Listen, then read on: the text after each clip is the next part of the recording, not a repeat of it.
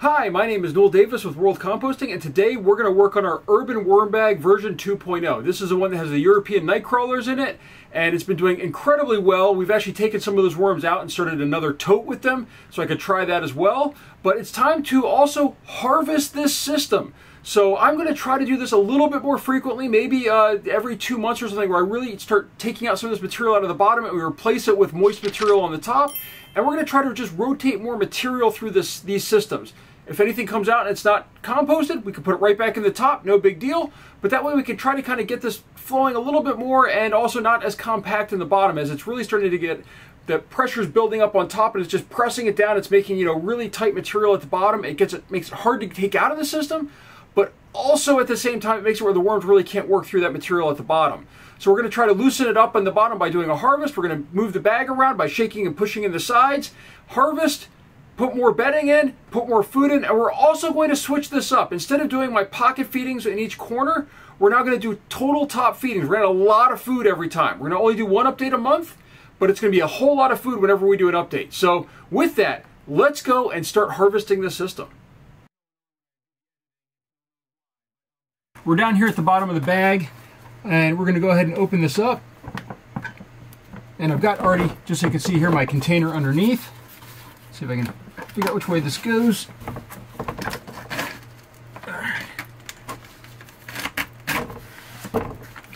I'm trying to stay out of your way, which is why this is a little bit harder on me than usual for most people, because, well, I'm trying to stay to one side. Okay, that's open all the way.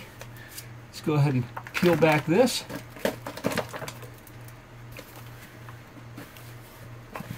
All right, shake some of that stuff out of there.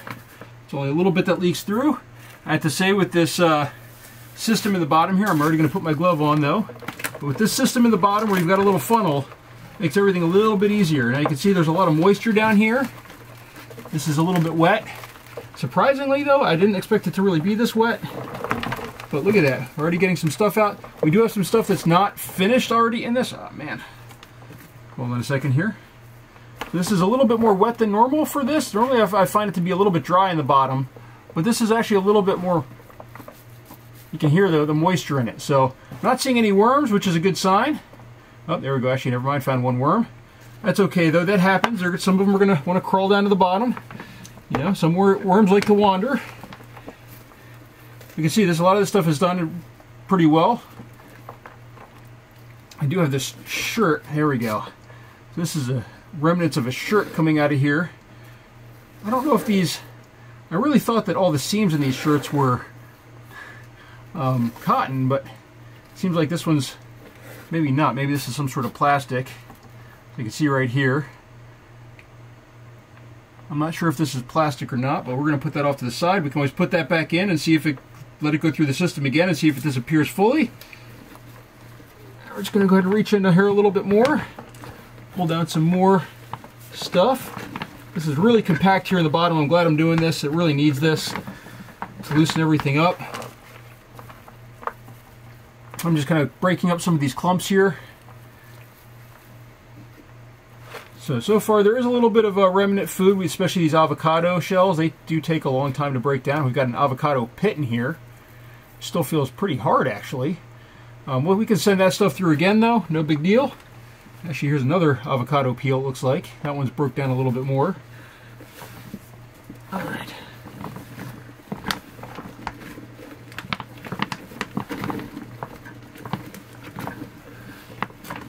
Yep. All right, now I'm starting to get some of the material I can feel. I feel like I broke a corn cob up there. We're getting a few more worms. So what I need to do, and this is one of the few things that you do have to do with this system, is you got to push in from these sides. Kind of. What I'm going to do is I'm going to take off this glove here for a second. I'm going to put this glove back here, and I'm going to kind of hug the bag. I'm going to just come around it and hug it and push the sides towards the center, just to give it one last little bit of stuff here. And you see we're already getting out some corn, the corn cobs that were sort of near the top.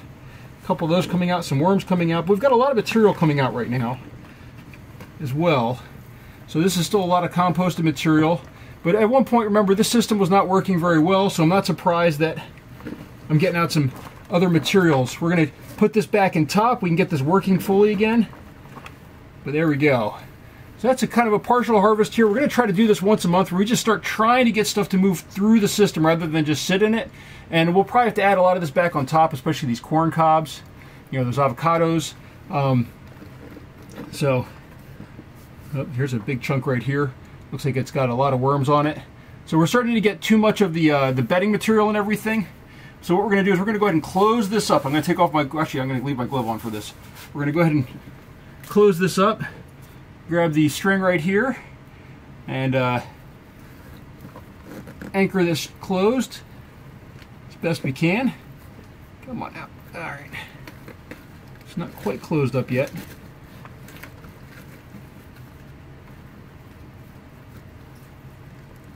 There we go. That's better. Okay. Now, I'm going to take off my glove. We're going to go ahead and put the string in this section right here. And we're going to go ahead and zipper this up. Make sure your zipper is nice and clean. I haven't needed to. I have heard of other people using like a lubricant, like a WD-40 on their zippers, or, you know, a lithium grease or something to kind of keep them nice and loose. I haven't really needed that, and typically after these videos are done I can come up and tighten them back up. And you can also use these little tabs right here, make it where you've got a little bit more pressure that you can put. It's a little bit harder for me as I'm coming out trying to stay out of the way of the video. And there we go, almost done all the way, just a little bit left. There we go, so it's done. So as you can see here, we didn't get a whole lot, but we did get some. But we're going to try to start harvesting more frequently from this system and my other bags as well. And we're going to try to just go through here and take out things that are in the bottom, and that way we can kind of keep this rotating through. So with that, let's go to the top and let's add some more material to this system.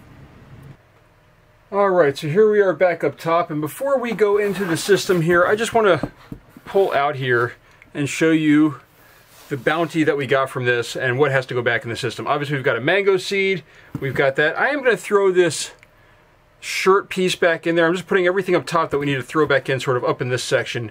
We've got a little bit of paper that's undone. This chunk right here, another corn cob, another paper chunk. Let's just see here. I know we had some more stuff in here. I'm not too worried about the worms that are coming out. This banana peel top, let's throw that back in. Some avocado shell. More avocado shell. Another one over here. I think that's a piece of plastic right there. I mean, still, it's amazing how much plastic is in these systems. I'm just looking for a place where I've got the thing. This is another piece, I think, right there of plastic as well. It's not changing color and it looks shiny. So I've been trying to get rid of those out of my systems, but I still don't know where they came from. They've been in there for a while. I've tried to, whenever I find them, take them out so they don't end up in my yard or anything. Another mango seed right here. There's a worm right there. We'll put him back in there too. Some paper. Here's that avocado seed that I was mentioning. We'll put that, up over here. Along with a couple worms. We'll just go ahead and just grab that with whatever is over there. A couple worms right there as well. Another avocado shell. Another little piece of shell. Another shell right here. This looks like an avocado shell, though it looks smoother for some reason. And another little piece of shell over here. I think, oops, there we go. I think that's all we had in here, really, that I saw. Let's just make sure. Kind of flip this over. Oh, another piece of shell. And I don't have to get it all. I'm just trying to get the majority of it. No reason to have this go through the sifter and then have to throw it back in anyhow, although I might just throw this in my other tub. This looks pretty good in here. And the worms are left in there in my storage system for casting, so they do work through stuff that's left, as long as it's not plastic. Got some more shell over here. So I think that might be good for this. A couple worms over here. Just grab those and throw those over here too, although I don't mind. I know some people have mentioned, hey, aren't you worried about putting these worms in your yard and stuff like that? Where I live, I know it sounds sort of ridiculous in a way, it's very urban. I mean, I'm right next to a city, and I'm not too worried about the worms going too far. I mean, the most that they can go is really into my backyard and maybe my neighbor's yard. Other than that, I have concrete all around me. I'm not sure what this is. It feels like a piece of something that's kind of hard. We're going to go ahead and throw that back in the system as well. But I think that's good for now. And just so you can see over here, this is what's left over. This is what we're going to throw back in right here. We're going to throw all this stuff back in the system once we open this up and kind of go through it. But we are going to do that. So with that, let's go take a look at the system and see how that's doing. And we'll go from there. Alright, here we are with the urban worm bag, and it has been on the top here, and it's been, by the way, I forgot to mention, I think it's been 22 days. Now we're going to, first off, just go do a quick check here and see, do we see any bugs? And I do not see any bugs, which is a great sign. And we're going to go ahead and start digging in here. By the way, I did take out the catch for the fruit flies before this video, so I wanted to make sure I took it out before it fell over. So actually, just so you can see it over here, this is that catch, the thing that I had. I took that in before I emptied it out because I didn't want this to tip over or fall over in some way and end up draining into the system. So I'd already taken that out, which if you're doing the same thing, I highly recommend you do too. I think the last time we fed was over here, and you can see they're moving through this material pretty good here. Oh, we can see right here, here's a pineapple piece, and you can see the worms are really starting to move through that really well. Really, it's just the fibrous material, it looks like, that's left on here. There's no pineapple left. And you can see we're doing really well in this system. Let's just dig around a little bit more. Make sure we kind of fill in the center section a little bit that we just hollowed out. Oh, hold on, this is a piece of plastic. That I can tell is plastic. It's nice and shiny. So let me just put that over there. As I said, I have no idea where this plastic pieces came from. I don't know what they're from, mail or something, or they're inside something that has cardboard or something like that. I'm not sure. I'm really surprised that they're still showing up in my bins. But these worms are doing phenomenal in the system. You can just really see. Just dig over here a little bit. I mean, the food is pretty much gone that we added last time, which is a great sign. Obviously, some of these things do take longer than others. So, with that, oh, hold on, there's more plastic pieces right here. Did you get that out? As I said, every time I see them, I try to just get rid of them when I see them in here.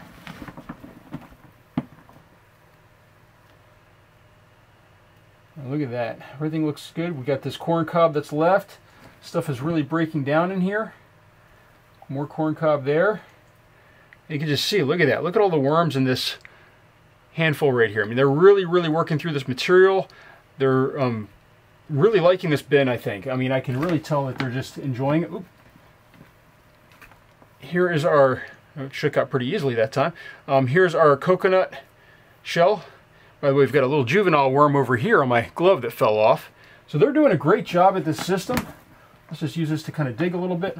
Coffee grounds need to be broken open. But they're doing a really, really good job in this system. I'm really impressed with what they're doing, working through this. You know, it's just oh wait, look at that little baby worm on top. So, looking for cocoons. I'm not seeing any. Come on off. If you see any in the video, let me know. I am flipping through here a little bit quick, but there's that same pineapple top. Now, I'm mixing this up like this for two reasons. One, we just did a harvest from the bottom. Wow, look at this right here. Massive, massive group of worms in here. All different shapes, all different sizes and ages. And by the way, there's no odor from this at all, for those that are curious. But it just, this material looks great. The worms are doing a great job. They're really, really multiplied in here. I think this is just optimal conditions for them. So I'm not sure. Oh, this is a piece of pineapple right here, I think, too.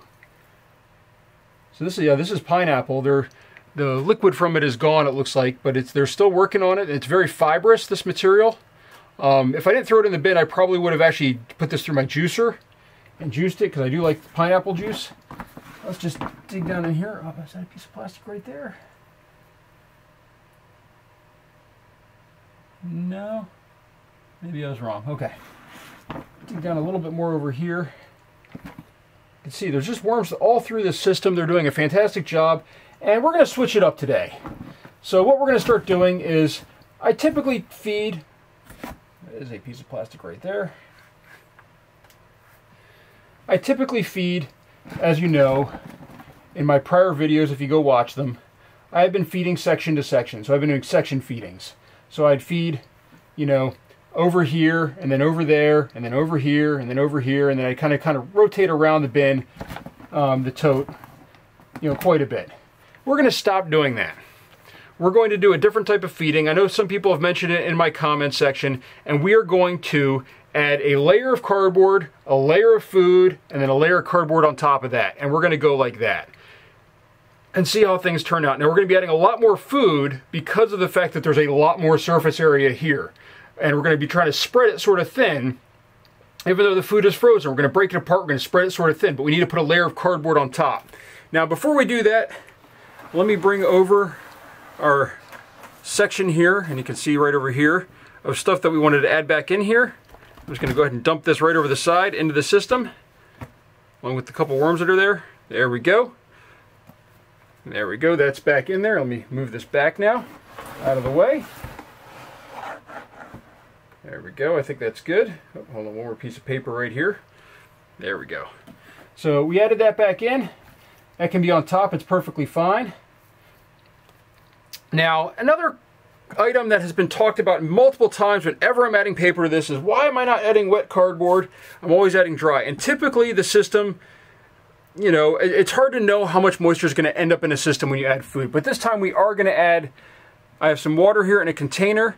We're going to go ahead and put the bedding in there, and then we're going to move it into here. So what I'm going to do is I'm going to grab a handful of bedding, and right over here, I'm going to bring this right over here. We're going to just drop this right in there. And I only have I don't have a whole lot of water in here, but I do have water in here. So we're going to just keep adding more and more bedding into this until it's saturated. And then we're going to use all this bedding in the system. So I'm just going to keep adding this in here. I don't want to put it down over here because it's, well, you know, I don't want to put it down in the worm stuff. So I'm going to kind of work this through. These gloves, by the way, are waterproof, which is why I love these gloves, up to the cloth on top. So I'm just going to continue to do this. We're going to keep adding more and more. I'm going to add a couple handfuls this time off to the side here. And it's okay that some of the cardboard's falling in there. We're just going to kind of rotate this around, try to get this all wet in here. And I'm not, so it's not fully soaked. It's not like it's saturated, like it's not been sitting in the water, but this way I can kind of control the water. That's why I'm using this container. This is water with the BTI mix, by the way, if you're curious. And you can see we've still got water left in there, so we're going to add some more cardboard, because I figured that we're going to be needing a lot of cardboard for this anyhow, so this is all good.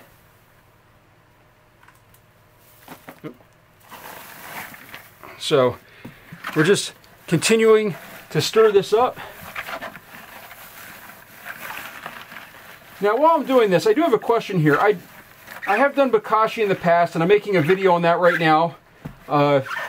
And has anybody ever added the, was it lactic acid bacteria to a worm bin? If you have, please leave a comment down below. All right, we still have some water left over, but we're going to put this off to the side for now. And we're going to grab, actually we're going to put a little bit of dry cardboard in the bottom, because we want to kind of protect the worms from the food that we're going to put in that's frozen. So we're just going to add a layer of cardboard. So we're going to be adding a lot of cardboard during this because of the fact that we're going to be adding more food than normal. But the idea is to hopefully have it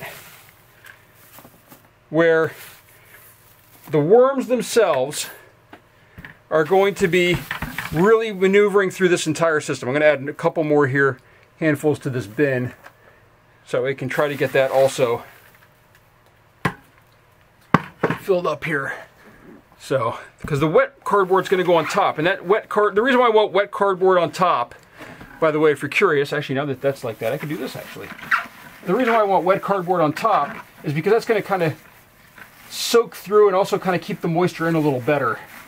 And it could evaporate, but it's just going to hit the surface, rebound in, and rain down on the top. That's perfectly fine, but I just want to try to make sure that we have that moisture content kind of coming from the top instead of the bottom, which, you know, this can soak up the moisture content from our food. Now, for the food, now hold on here, I'm just going to shake off all the ice on here. And you can tell this is fresh out of the freezer. And that's why we have that protecting layer there. And we're going to go ahead and grab the first container of food, which is banana peels, We've got lots of tea leaves. I know some people from England watch my videos. I've been drinking a lot of tea lately. All right, so this is our first thing of food. We really, before we finish with this though, or you'd be like, oh, we're good, we got to break this apart. We got to really spread it out along the top. And had I thought ahead, I could have thawed this out maybe a little bit more, but it's a little hard for me to do at times. So we're going to go ahead and just break this apart just like this. And we're going to add 2 containers like this, or 2 containers just total. But look at this, we're going to just go ahead and break this apart, spread this all around the system. Just like that. That's what we want to do. Just break everything apart. I would like to break these open, actually, these coffee grounds. Those things, for some reason, when they're sealed like that, they don't seem to break down quite as quickly, I've found, as when they're open, and they can get more of that microbial activity going inside. So unfortunately, they're still kind of closed up in there, but that's okay. So now for the second one. So this has celery, carrot, coffee grounds, banana. Looks like there's a tea bag in here. And it looks like that might be it. So this next one, hold on here, let's just, again, knock the ice off the top. That's going to add some little bit of water, which is fine. This one's not quite as filled as the other one was. So this one we have okay, now this is something I do want to mention here. We have a tomato here. So, oops. We have a tomato. I have had tomatoes grow in my bins. These seeds will make it through, but that's okay. I'm not worried about it, just so other people know. This is an apple that went bad. Apple core. Lots of coffee grounds. We have some beets in here. Some tops of beets. So this is a good variety diet for them, which is also something you really want. Lots of tea also in this one too. Lots of banana peels. This one was we go through a lot of bananas in the house. I think I've been over that before. I make a lot of fruit shakes for myself and for my kids. So we go through quite a few bananas. Coffee's primarily my wife. I drink tea. So just so you get a sense of what we are as a family here. The beets, by the way, are me. That's for when I juice up more tomatoes. Those are all my wife, though, with the tomatoes. I do not eat tomatoes unless it's ground up in a sauce. So I can't get this last clump apart here. That's okay. All right, we're going to have to leave that one together, which is okay. But now what we want to do is we're going to cover this with a little bit of paper. Let's just see here. Let's try. No, I'm not going to be able to get that apart. I have to use a hammer to get it apart, probably. So this is all going to thaw out. And there's not a lot of moisture actually in this food, so we're going to be okay as far as moisture, I think. But actually, the next thing we want to do, and I am going to grab a mask here, is I do want to put on some crushed crab and eggshells. I'm going to take off my glove here so I can get a mask on, because I really should be using a mask when I put this stuff in. The last time it kind of ballooned up in my face a little bit, and I had to grab one last second. This time I'm putting one on in the beginning. And we're going to put on quite a bit here because we're adding a lot of food. We're going to douse this nice and generously. Look at that. Now lots of grit in there for them to help them devour this food. And now what we're going to do is we're going to put on a little bit of dry bedding, and then we're going to dump the wet bedding on. So I'm just going to grab just a little bit more dry bedding, just to kind of cover the top a little bit, just to make sure we have enough paper in here. And now what we're going to do is we're going to take this entire container of wet bedding and dump it right on top. As you can see, there's still some water in there, but that's okay. I'm not too worried about it.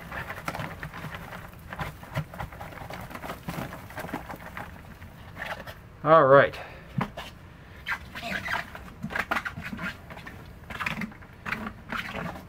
Let's just scrape this down a little bit. There we go. Now this is also another one of the reasons why I don't typically wet bedding in advance. You see how there's paper stuck in here? I'm going to have to dry this out or get that out, because paper does grow mold. I know somebody said it doesn't in the comments.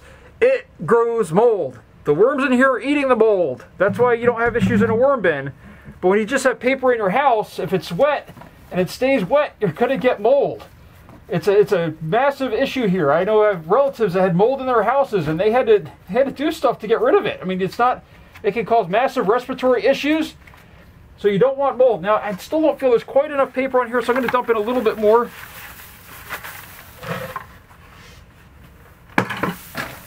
A little bit of dry paper on top here, just to make sure everything's fully covered. And look at that, we added a lot of paper to this, but we are really starting to run low, I feel, in this system. So with that, I'm going to call this that's it for today. Taking off my mask now. And we're going to go ahead and close this up and give the worms at least 3 weeks to 4 weeks to work on this, and we'll come back and take a look. They've been doing a great job. They're multiplying like crazy. I'm hoping that this massive feeding will make them kind of increase a little bit faster. So if you have any questions though, or concerns, or thoughts about this process, let me know what you think in the comments, and we could take a look at it from there. So thank you for watching.